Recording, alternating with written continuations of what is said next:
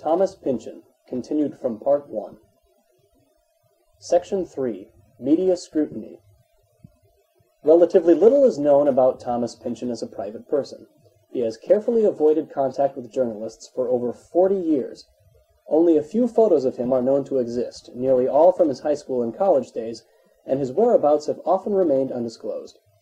A review of V in the New York Times Book Review described Pynchon as a recluse living in Mexico and introduced the media brand name which has pursued Pynchon throughout his career.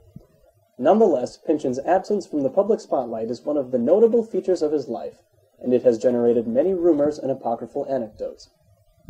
1970s and 1980s. After the publication and success of Gravity's Rainbow, interest mounted in finding out more about the identity of the author.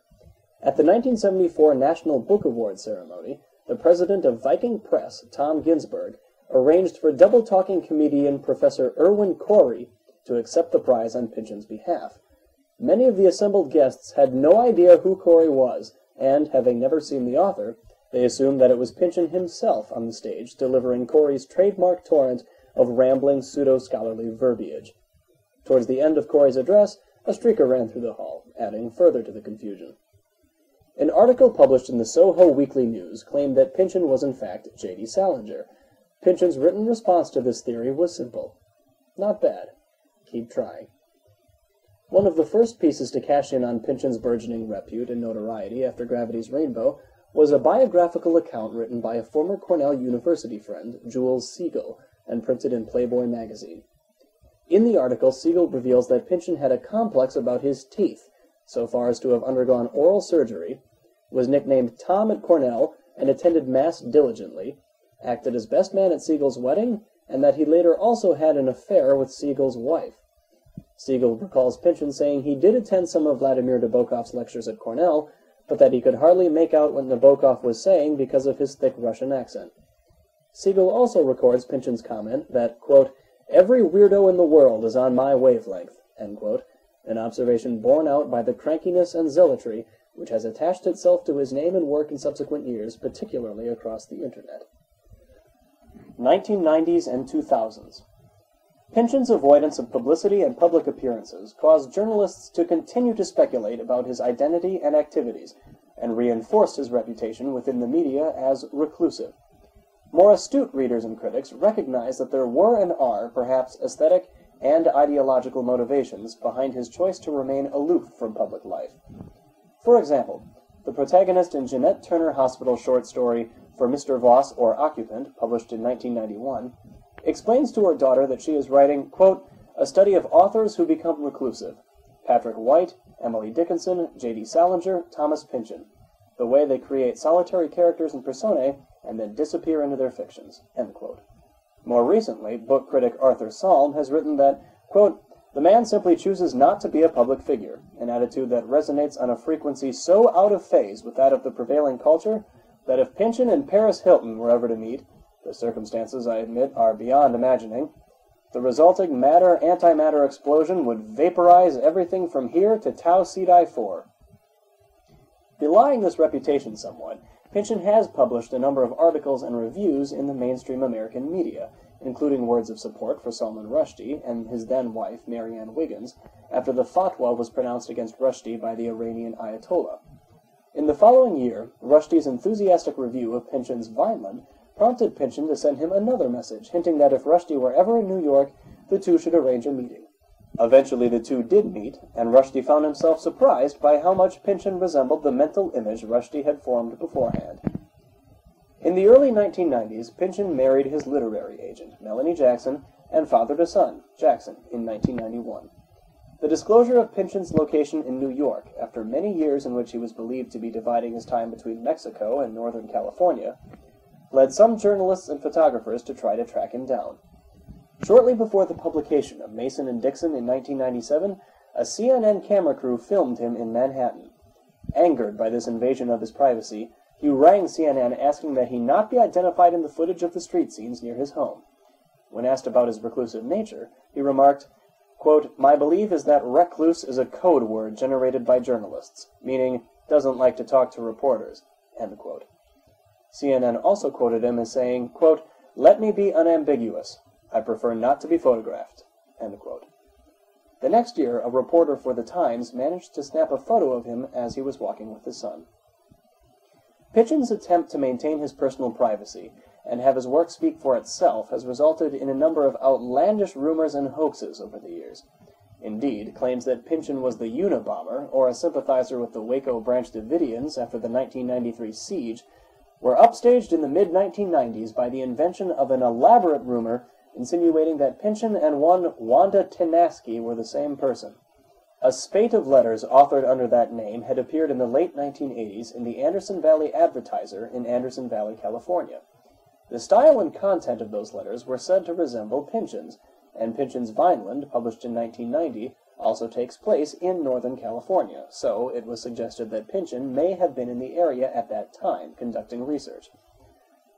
A collection of the Tenaski letters was eventually published as a paperback book in 1996. However, Pynchon himself denied having written the letters, and no direct attribution of the letters to Pynchon was ever made. Literary detective Donald Foster subsequently showed that the letters were in fact written by an obscure beat writer called Tom Hawkins, who had murdered his wife and then committed suicide in 1988. Foster's evidence was conclusive, including finding the typewriter on which the Tenaski letters had been written. An article purporting to be the transcript of an interview with Pynchon in the wake of the September 11th attacks on the U.S. appeared in the December 2001 issue of Playboy Japan. Melanie Jackson, the author's wife and literary agent, subsequently denied the authenticity of this interview. Responding ironically to the image which has been manufactured in the media over the years, during 2004, Pynchon made 2 cameo appearances on the animated television series The Simpsons.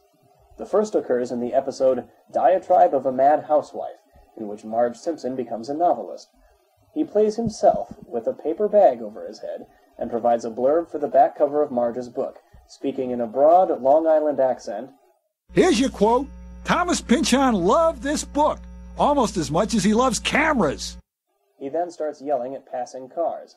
"Hey, over here, have your picture taken with a reclusive author. Today only, we'll throw in a free autograph. But wait, there's more!" The second appearance occurs in All's Fair in Oven War, which was the 16th season premiere. In this appearance, Pynchon's dialogue consists entirely of puns on his novel titles. For example, The Frying of Latka 49. Section 4. Works.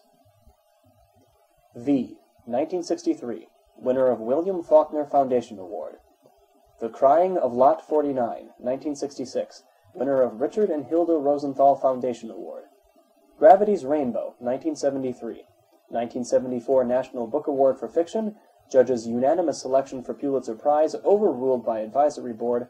Awarded William Dean Howells Medal of the American Academy of Arts and Letters in 1975. Award declined. Slow Learner, 1984. Collection of early short stories. Vineland, 1990. Mason and Dixon, 1997. As well as fictional works, Pynchon has written essays, introductions, and reviews addressing subjects as diverse as missile security, the Watts riots, Luddism, and the work of Donald Bartleby. Some of his nonfiction pieces have appeared in the New York Times Book Review and the New York Review of Books, and he has contributed blurbs for books and records. His 1984 introduction to the Slow Learner collection of early stories is significant for its autobiographical candor. More recently, he wrote the introduction to the Penguin Centenary edition of George Orwell's novel 1984, which was published in 2003.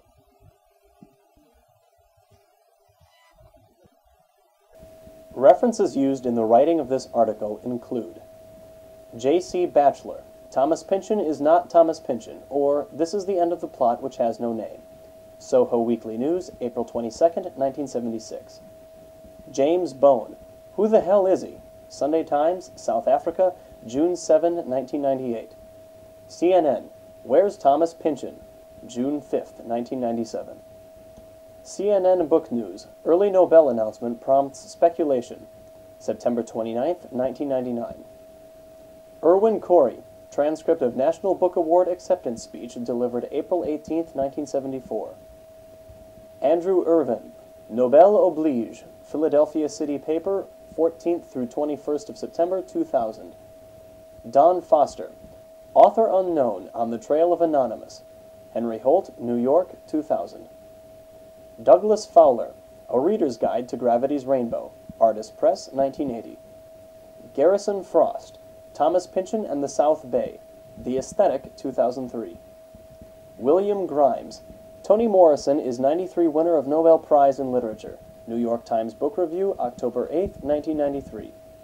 Christopher Hitchens, Salman Rushdie, Even This Colossal Threat Did Not Work, Life Goes On. The Progressive, October 1997.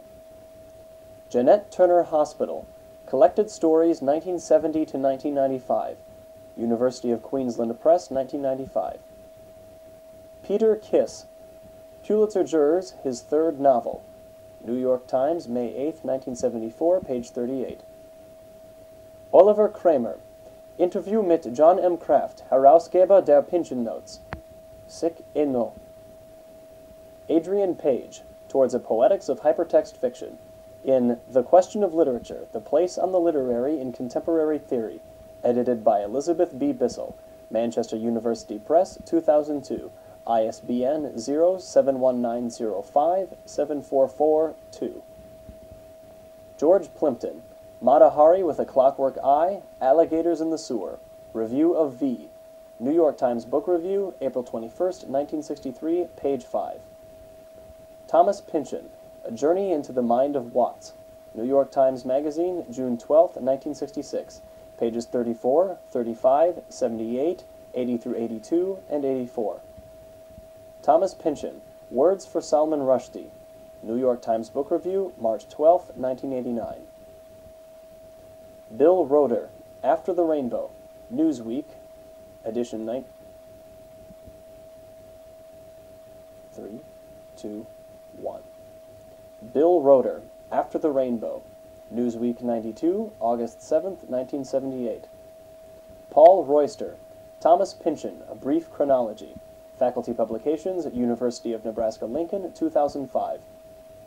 Arthur Salm, A Screaming Comes Across the Sky, but Not a Photo, San Diego Union Tribune, February 8, 2004. Jules Siegel, Who is Thomas Pynchon and Why Did He Take Off with My Wife? Playboy, March 1977. Tony Tanner, Thomas Pynchon, Methuen and Company, 1982. David Yulin, Gravity's End, Salon, April 25, 1997. Stephen C. Weisenberger, A Gravity's Rainbow Companion, Sources and Contexts for Pynchon's Novel, University of Georgia Press, 1988. Adrian Wisnicki, A Trove of New Works by Thomas Pynchon, Beaumark Service News Rediscovered, Pynchon Notes 46 through 49, 2000 and 2001, pages 9 through 34. This sound file and all text in the article are licensed under the GNU Free Documentation License, available at www.gnu.org/copyleft/fdl.html, except for the material originally featured on The Simpsons, which is under copyright. Excerpt taken from episode of The Simpsons, entitled Diatribe of a Mad Housewife. Original air date, January 25, 2004. Writer Robin J. Stein, director Mark Kirkland, excerpt spoken by Thomas Pynchon.